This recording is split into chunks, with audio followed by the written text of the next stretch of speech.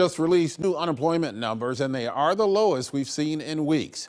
19,600 people applied for benefits for the first time last week.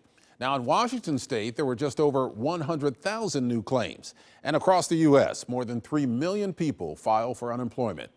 More than 380,000 people in Oregon have applied since the pandemic began. Now, that number jumps to more than 800,000 in Washington state.